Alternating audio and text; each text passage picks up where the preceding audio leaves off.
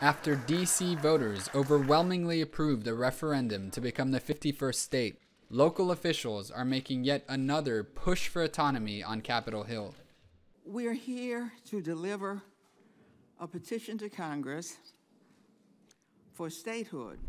But the moment is bittersweet, for since Donald Trump's election, the district has been under constant fire from Congress Republicans. Senator Marco Rubio and Representative Jason Chaffetz have tried to overturn D.C. legislation on hot-button issues ranging from assisted suicide to gun control.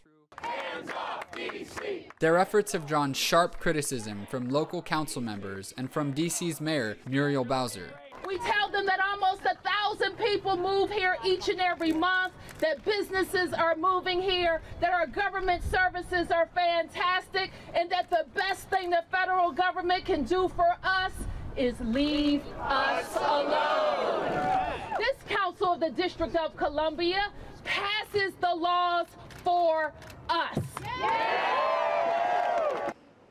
Councilmember Charles Allen says Trump's presidency has actually invigorated the cause by reinforcing a sense of shared values among D.C. residents.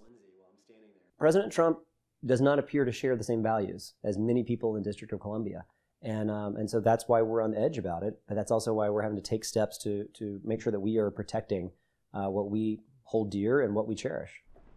Over on Capitol Hill, statehood activists face the difficult task of lobbying legislators from other states, as their own representatives have no voting power in Congress. The challenge with Washington, D.C. is that there have not been a lot of people that know about our plight.